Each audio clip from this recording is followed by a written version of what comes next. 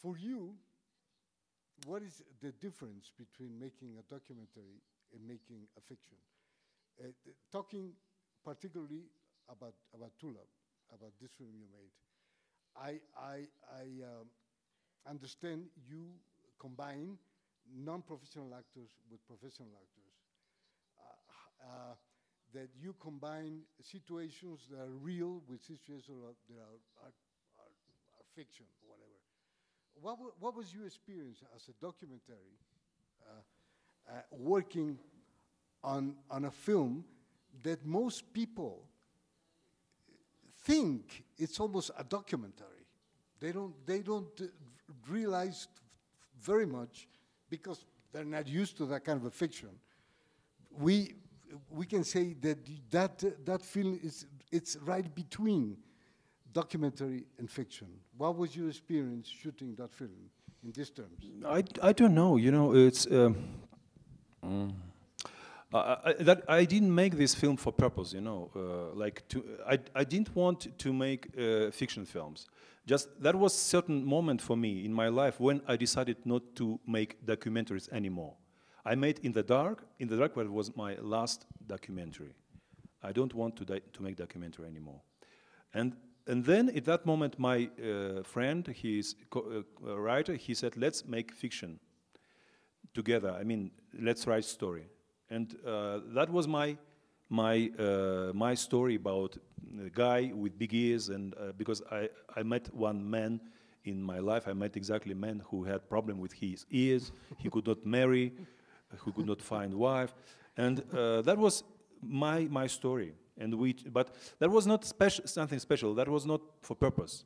Just I wanted to make film, but not documentary. But because why I stopped making documentary, this is a very difficult question for me. There are many reasons, but first was moral problem for me. But I think it's now we have short time to talk much about this. But that was real for me, a real problem after In the Dark to make documentaries. To what? To interfere in people's lives? No, first, I said many reasons, but first reason is the contradiction, the main contradiction in documentary. If you make documentary films about people, about relationship, about life, about conflicts, then you encounter the main contradiction. The worse for people, for your characters, the better for you as for director. And that's this very difficult barrier. And all directors, they overcome this barrier somehow. Some people try not to notice this. They try not to pay any attention. But anyway, they feel this. And I think also you feel this. And for me, I realized that I can make about all these people sitting here, about everybody, like about 10 films. In one film, you can be kind. In another film, you can be evil, clever, and bad, and so on. Because as any journalist knows that they can make different interviews. In one interview, you can be clever. In another interview, you can be real fool. And you ask yourself, why to make film in this case? And I realized that I have so that much skills that I can make film, any film. And I didn't want to be so professional, let's say. I didn't want to be like, okay, what film I want to make now? I can make film about you. Okay, I will make whatever I want. I felt that in this case I became as a little devil, you know, who can capture whatever he wants, and who can make any film about people. I want to doubt. I want to be afraid of people. I want to be afraid of my characters. Mm-hmm. I don't want to calculate everything. You know, that's why I don't want to make. I want to be afraid of life.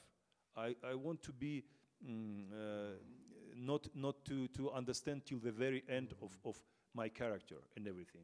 And that's why. But also because for film, for documentary film, for my films, I knew that some people suffered after my films. My characters, they suffered. They had problems with power, with authorities, And that's why, for me, it's very hard to make documentaries. That's why I stopped making. Also because documentary filmmaking moves to TV, to this TV direction very much. And now it's very hard to work, for me, very hard to work for TV, only for TV.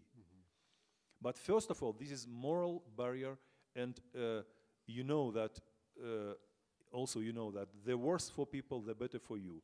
And then, but at the same time, you cannot avoid this because you cannot make any film without conflict.